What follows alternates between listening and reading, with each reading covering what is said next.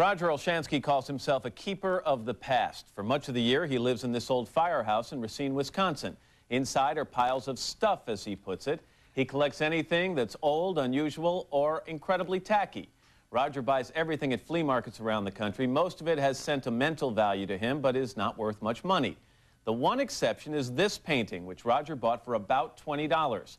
His friend, Dale Zerton, recognized it as a 19th century American masterpiece. Now it's on the auction block at Christie's with an estimated value of $300,000. Roger, Dale, and Paul Provost from Christie's, good morning to all of you. Good morning. Roger, you're the man. You are the man. You don't collect things for value's sake. You don't look for investment's sake. So what do you look for when you go to a flea market or a tag sale? Well, again, those three things that were mentioned, that it's old, unusual, or incredibly tacky. And in this particular case, the painting didn't look like this. It was all covered with years and years of dust, whatever on it. And wasn't in this frame? No, it was in a very plain frame, but it was old, and I looked at the backside, saw that it showed that it was old. I usually buy a car full of things wherever I go. This was one of the things I saw early in the morning. I was shopping with a flashlight, told the guy I'll take it, and I'll be back to pick it up later. So it sat for a couple of hours by the car before I came back to pick it up. Did you pay asking price? Was the guy asking 20 bucks, or did you bargain a little bit? You know, I normally bargain a little bit, but it's been over 4 years. So, and again, did I pay 20? Did I pay 5? Somewhere in there. That's you know you didn't pay a lot of money for it. No. So you sent it back to the house in Racine, right? That's correct. Kept it in a box for 4 years. Mm-hmm. What made you show it to your friend Dale here? Well, I have old paintings and things throughout the house. And Dale had already spent a good deal of time going through many of the other paintings I have, which were swap-meet paintings. They weren't anything compared to this. And I said, you know, I've got one in a box I sent back years ago.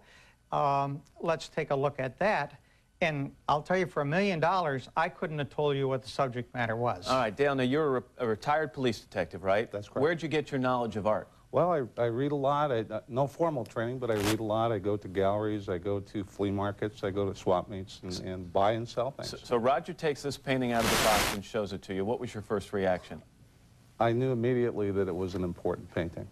We carefully took it out of the box, and as I drew it out, I'd read an article about Heed recently, and took it out of the box, and I said, Roger, we got something here. We really have something. Roger, describe his face. I understand it was priceless. What happened was the phone rang while we started taking it out, and when I came back, I mean, he was shaken from hand to foot and said, Roger, I think we have something here. At which point, inside, I said, great, maybe 5,000, maybe 8,000. Having no idea what this was going to end up being. All right, fast forward. Paul, you guys get involved at Christie. Who's the artist? The artist is Martin Johnson Heed, and he's an important American landscape and still life painter, painting in the middle of the 19th century. And this is a work that was probably done between 1885 and 1895. Now, from what I understand, Heed is known for his use of light entering a painting, and this Magnolia painting is a good example of that. Exactly. Heed is often known for filling his compositions with a wonderful sense of light. One finds that often in his landscape paintings, but I think when you get a still life like this, which is just so exquisite, the way the flowers are rendered, the magnolia blossoms are just beautiful, and you really do get a sense that there's this inner light source from the blossoms. It's going on the auction block. You're estimating $300,000, but isn't it true that some Heed paintings have gone recently for a lot more than that? Yes, at Christie's we've sold a number. Look at the smile on Roger's face. At Christie's we've sold a number of paintings by Heed over the last couple of years. In 1996, we sold a great Magnolia still life for just under $1 million. And a year ago, we sold another great still life painting by Heed for around $850,000. So Christie's has a great track record for selling pictures like this. All right, Roger, now you're pumping the fist. Keep in mind, you'd be happy with $5,000 here, okay? I would have been happy with 200 had I not heard. You've been spoiled in the recent past. What are you going to do with the money? I've been thinking about that, and I believe what I'm going to do is I'm going to spend it on booze, women, gambling, and if I have anything left, I'm going to spend it foolishly. Roger.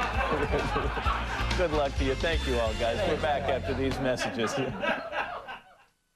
Morning. Some 30 million Americans are expected to hit the road this holiday weekend, and they may get a case of sticker shock when they head to the pump. With gas prices nearing record highs today, Friday, May the 26th, 2000. From NBC News, this is Today with Katie Couric and Matt Lauer. Live from Studio 1A in Rockefeller Plaza. Story of the day. Remember Roger Olshanski? He's the guy we met earlier this week who'd bought a painting at a flea market for about 20 bucks. Well, it turned out the painting was a 19th century American masterpiece, and yesterday it sold at Christie's for nearly $1.5 million. Roger, welcome back and congratulations. Well, thank you so very, very much. I appreciate that. Did you sleep at all last night? Not much. Not much. It was a full day, and my system was still just going and full of energy, and it's been, I mean, how do you say it? It's the best day of my life so far. I just want to remind you that when you realized the painting was of some value, when your friend told you that it was done by a pretty famous artist, you said, well, maybe some value, maybe 5,000 bucks would be good. $1.49 million, Roger. Take me to the auction, okay? Did anybody say anything to you before the bidding? We had no indication that the bid was going to be anything but within that $250,000 to $350,000 estimate. That was the estimate from Christie's. Yes. Bidding began at $150,000, about that? Yes, and started pretty slow. I mean, I thought that, maybe with a little luck we'll hit the $350,000 mark, and then it took off like a rocket. I mean, I was so astounded, so exhilarated. You know, it's like, and at one point we thought they were done, and we were shaking hands, only to find out the bidding still continued to go. It's like they were bidding in increments of $50,000. Well, what are you thinking when you're hearing numbers go by like $600,000, $700,000? How I can stop from screaming in the middle of this very, very conservative audience otherwise. So it ends up that the person who wins the bidding did so on the phone. Yes, I believe. Right, and has remained anonymous. Are you at all curious about who bought the painting?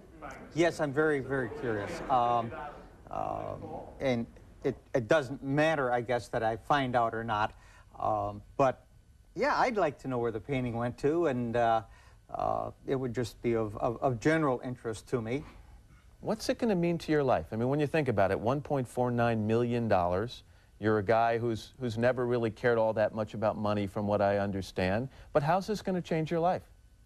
I mentioned earlier that I was going to spend the money on gambling, on women, on alcohol, and what I had left I was going to spend foolishly. Right. Well, I just got more money to spend foolishly now.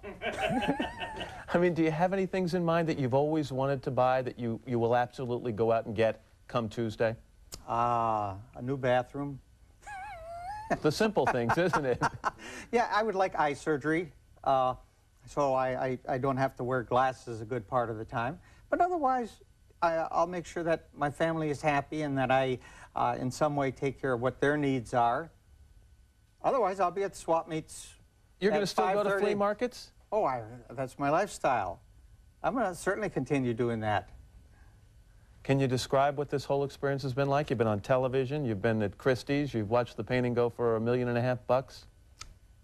You know, more than anything, I am so impressed how nice people are. The people at Christie's, the people at the Today Show. Hey, when you got $1.5 million, people are going to be nice to you. I promise. You're going to find a lot of that. People off the street. I mean, it's just been absolutely amazing. All positive energies. I'm riding on top of the world right now. Well, good things happen to good people, and you seem like good people. Roger, it's a pleasure. Thank you so much. Congratulations to you. 7:20.